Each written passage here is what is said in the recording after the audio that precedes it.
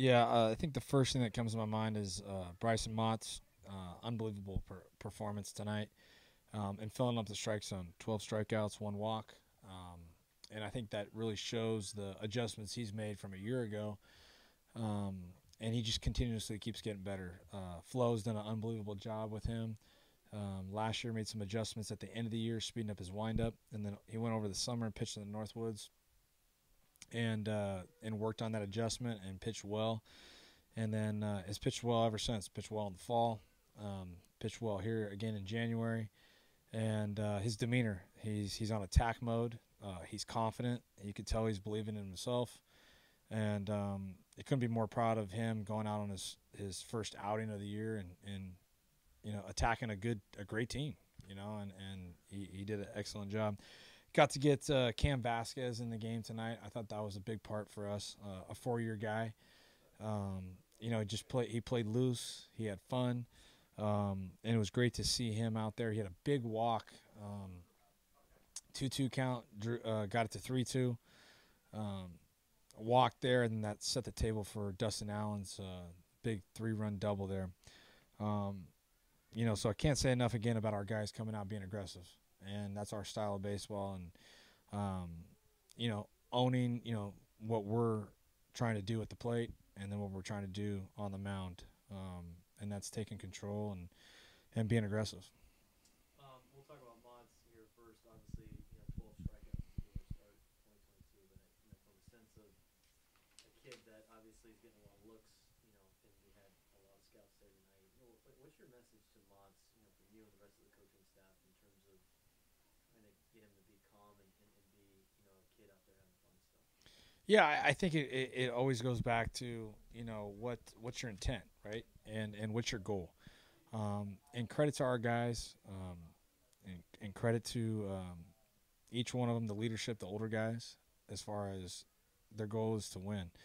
And if that is the main thing, and doing that, I think that is key for the success, right? If the goal is to go out and win, and not worry about the side to side, the noise, if you will, um, then you can go out and kind of take care of business on your own.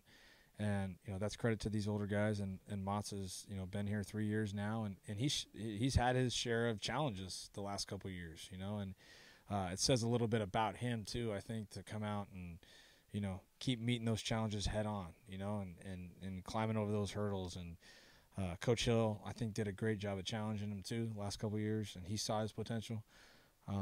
And Flo's just done an unbelievable job with cleaning up his mechanics and getting him to really pound the strike zone. 2 games in a row, you guys put up 7 runs in an inning. Obviously, in that one inning, I think it was the third inning, 3 walks, 2 hit by pitches. But just like last night, you guys, I don't think once this series you haven't taken advantage of more than 2 strikes. Yeah, I again, sticking with us, trying to control our at bats, and it's discipline, it's toughness. It's not about trying to get a hit all the time, but it's one pitch at a time, win one pitch at a time. Um, Work counts, get deep into counts, um, and our guys know, hey, I mean, you get to a 3-ball count, you get out, it's a win. It's a win. You're running counts, and therefore that makes that pitcher work even more. And I thought our guys did a good job of that tonight.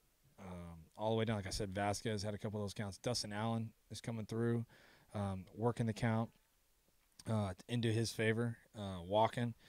I think we had 6 walks tonight, a couple hit by pitches, and when you're able to do that, those are free 90s, and we're able to take advantage of that on the offensive end and get some big hits. Jack Costello gets that big run there. I think it was the 7th or 8th inning, 7th inning, with 2 outs, and just takes what the pitcher gives him and smokes a line drive in the right center gap and drives the guy in.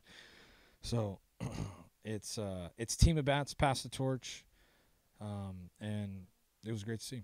Let's talk about DA for a second. Obviously, he had the double yesterday, and then in that situation there, they bring in Sloan to face Allen with bases loaded and a couple outs, and that's a difficult task for pro guys, let alone a college kid that's batting in the 9 spot. Talk to us about how impressed you were with the way that Allen was able to clear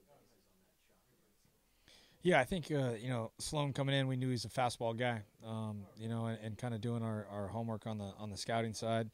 And we gave him that plan, and he executed that plan. He was aggressive. He was aggressive. He was coming in. He was going to swing the bat, and he got a fastball. I believe that's what he hit, and very confident with his approach and getting on a fastball early and drove it, and that ball carried.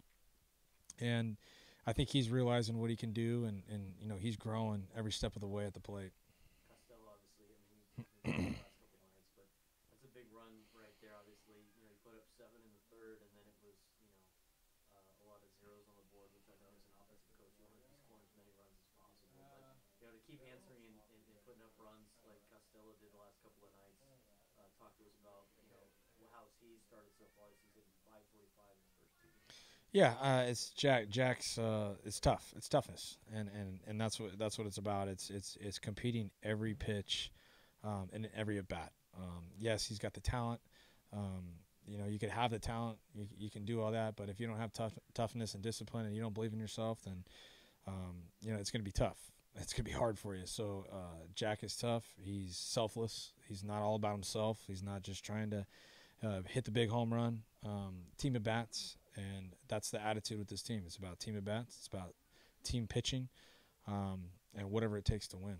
Obviously on the negative side, that play where Tanner Smith got the single and the ball kind of got thrown around a little bit.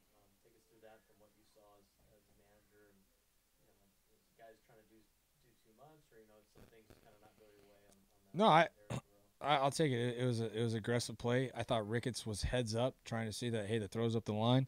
Let me come get it, and they try to make a play at second. We always talk about trying to let that batter runner not advance 90 feet, and I thought Caleb made the right play on it, and I wouldn't have him do it any other way after that. The ball slipped, came out of his hand.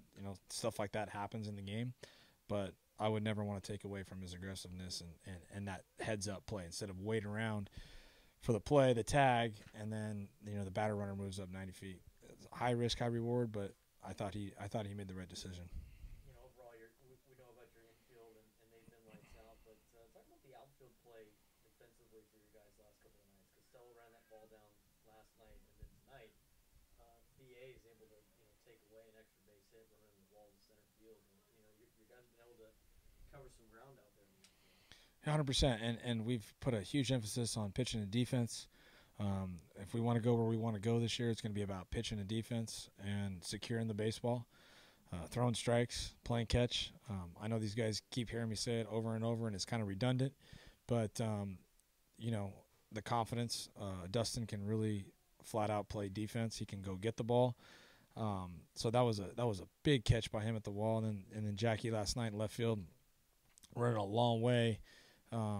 Catching that ball at on the left field line says a lot about him. He's improved significantly. That guy's a corner infielder. He can play third base. He's a really good third baseman. He can play first. And we moved him to the outfield last year, and he's continued to get confident with his defense, and he's a really good left fielder. Importance of it's a 4-game series against Oregon. You've already made him use 6 bullpen arms. You run Mosiello out of the game in 2 2/3, but how much of an advantage is that? I know it is in the pros, but at the college level, especially with you got a 4-game series to get into a team's bullpen, especially since you only used 1 bullpen arm tonight on your side. Yeah, I mean, unbelievable job. It doesn't always work out that way. That's the goal. That's the plan. But credit to our guys. They know that. They know that's the plan. And you hear them in the dugout. They're talking about it. They're talking to one another. Let's go get the pitch count up. See if we can get to that bullpen. Get to that bullpen early. And again, it's huge especially when you're playing 4 games. You schedule 4 games. Like, okay, cool. We're playing 4 games. But at the same time, you're going, boy, I hope I have enough pitching for those 4 games. And hey, they're going to come out ready to go, ready to rock and roll tomorrow, because I know that coaching staff is going to be pushing them big time, and we just got to keep doing what we're doing and keep throwing strikes. If you throw strikes and you have the discipline and you have that confidence on the attack mode, hey, if they're going to hit it, they're going to hit it. Hopefully our defenders are in the right position to make the play. Talk about throwing strikes. The last question for you, God, is your pitching staff tonight. I know Brycen Mautz had 12 of the strikeouts. Hyde comes in, he gets 3, but 15 strikeouts to 1 walk of your pitching staff, so a hell of a day. Yeah, I know it's the same words I keep using, but that's the mentality being on that mission on the mound, and it's being that predator, and both of those guys. Hyder comes in tonight, which was great. He came in, he had off-season surgery on his hip, and he had that mentality. You could see it in his eyes on the mound, and he was going right after him. Filling up the strike zone, not afraid to get hit. You can't be afraid to get hit, and I think that message is loud and clear from Flo, and these guys, you could tell they believe in that. Motzi going out there and trusting his stuff, and you could just see it. You could see it on his face, and couldn't be more proud of those two guys. Couldn't be more proud of our pitching right now, and pitching and defense. That's what we can definitely try to control. I thought it went really well. We came out here, put a ton on them, and I was just happy to carry on Rennie's performance from yesterday and keep their offense down.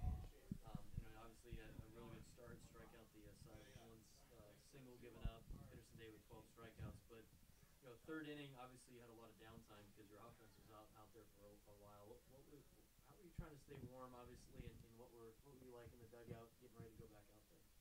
Yeah, I was just trying to keep active in the dugout, kind of pacing around a little bit, keep my body going. And I just knew I had to go out there and kind of keep the knife in there and come out strong with a good first strike and a shutdown inning. What were some of the challenges that Oregon gave you tonight in terms of offense? They're a really good fastball hitting team. If you make any mistake, they punish me, and I think that's how it's going to be with any team like Oregon. And so just making sure that I'm being the best I can and keeping off the heart of the plate.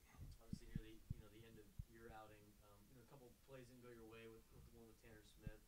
How were you able to go out there and play like that, be able to just weather the storm and finish the day as Hyde kind of helped you out as well? Yeah, it's just mostly confidence in myself and then confidence in the team, knowing maybe I didn't get one for me, but by the end of the season, they're going to pick me up way more times than situations like that will have happened. 15 strikeouts to 1 walk between you and Jack. Good day at the office, right? Yeah, roommate tandem there. Oh, there we go. That's good. What do you like to see out of Churchill tomorrow? I think he's gonna have a really good day. I think he just keeps attacking the zone. We'll be set, and I think he has the opportunity to strike out even more. Brycen, congrats on the win. Thanks, man. Thank you very much.